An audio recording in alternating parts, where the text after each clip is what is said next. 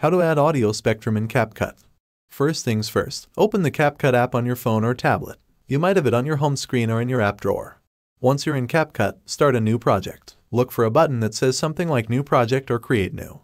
Now, you'll want to choose the video you want to add the audio spectrum to. Usually, there's an option to import or select your video from your phone's library.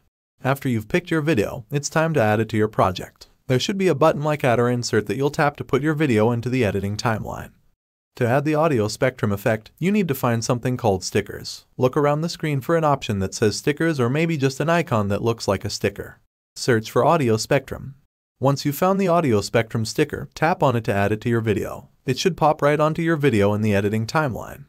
You can move the audio spectrum around and make it bigger or smaller by dragging it with your finger. Play around with it until it looks just right. If you want to get fancy, you can add more audio spectrums. Before you finish up, it's always a good idea to watch a preview of your video. Look for a button that lets you play your video from the beginning. When you're happy with how everything looks, it's time to save your video. There should be a button somewhere to save or export. Tap on that.